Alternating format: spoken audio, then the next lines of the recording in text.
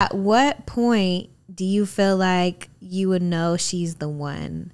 Like, how will you feel when you know, okay, this woman is everything? Like, is it love at first sight, or is it somebody over the years? Like, how do you know? I never saw myself being as like a love and first sight type fella. If I see a woman and she's like really, really pretty to me, then of course aesthetically I'm gonna be like, yeah, that she's pretty. But when I see that her inward and her personality is that, dang, she's funny. Sense of humor is another thing that's really big for me, because people just see me as this suave, light-skinned dude, but it's like I'm goofy as heck.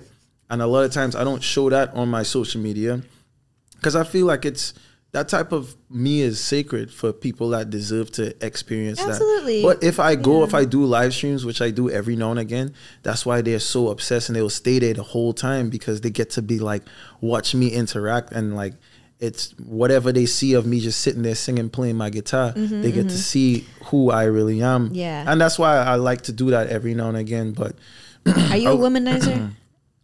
I don't think I'm a womanizer. You know, there might be some women that see this podcast and be like, he's a liar.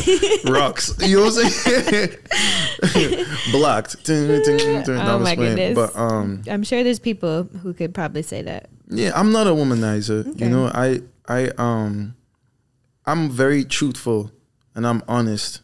You know, there's a couple of times where I've probably hurt some women just by telling them the truth.